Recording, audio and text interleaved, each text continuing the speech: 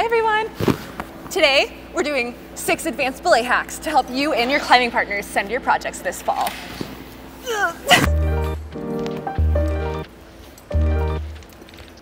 Making our moms wait while we film this.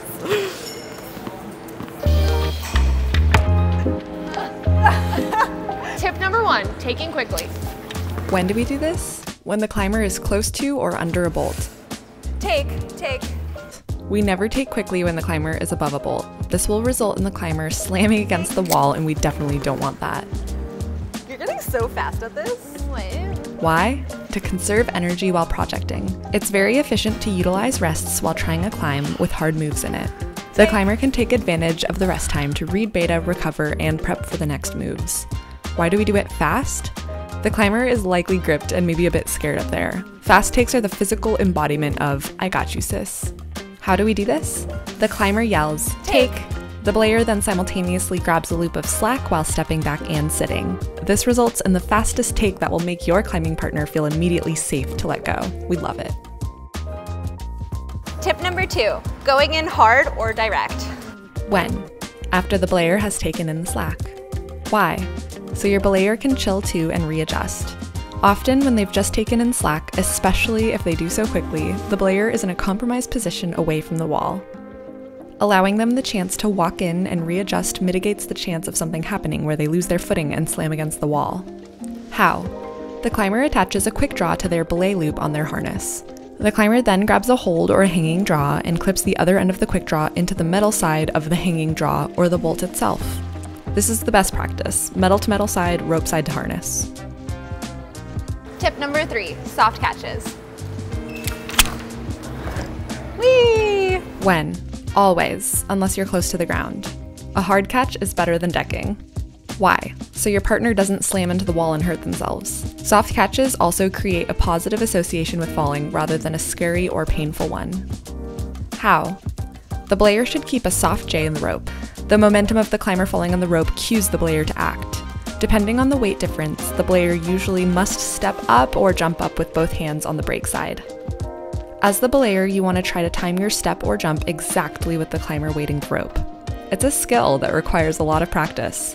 The perfect catching technique changes with each fall and relationship. If you're significantly lighter than all your climbing partners, you'll be pulled up by the force of the climber falling, so just enjoy the ride and don't worry too much about this tip. If you're really light, I'd suggest getting an ohm, a device that helps break some of the weight of the heavier climbers' fall. Whoa. This is Irena. Whoa, I've always wanted a no-drill hangboard before. She not only wants to improve her belay skills, but also get her fingers strong and ready for her next sport trip. Huh, usually this works. It really didn't take Dan that much time. It's an easy and convenient no-drill setup.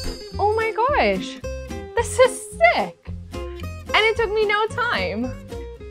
Oh, well, cool. These never fit on my weird old doors. Irena lives in an old house and her ceilings are super short, so she can never fit bars or hangboards on her door frames. This was a small miracle.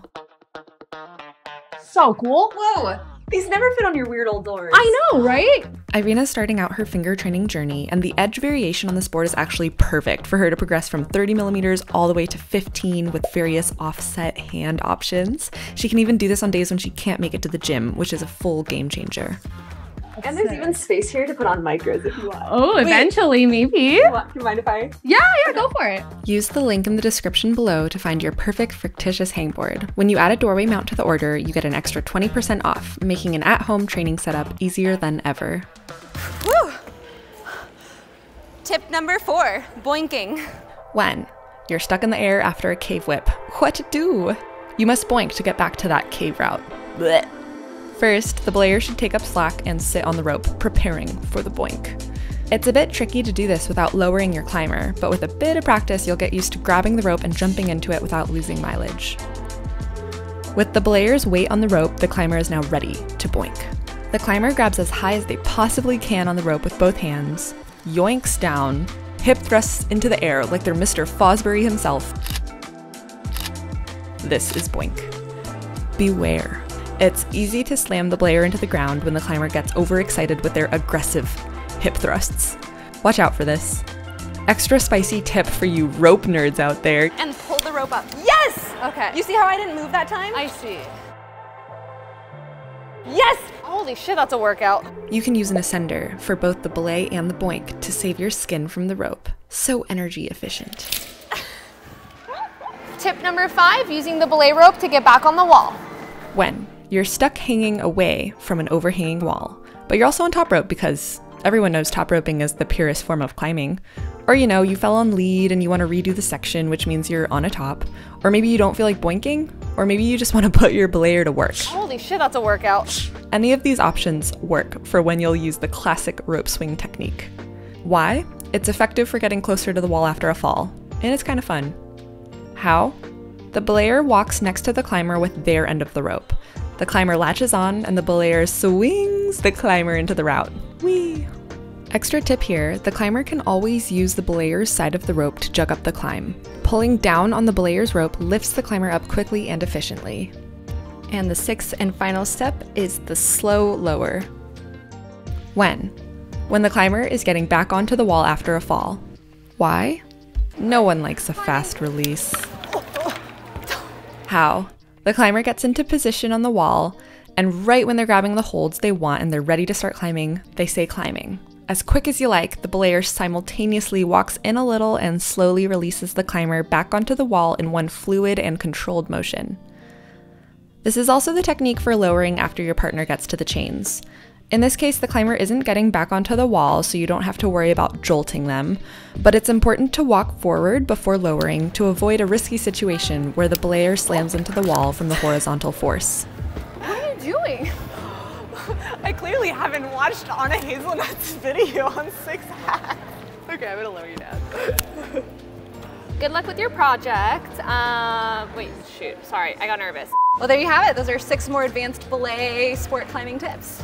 Good luck on your projects, and don't forget to subscribe. Bye.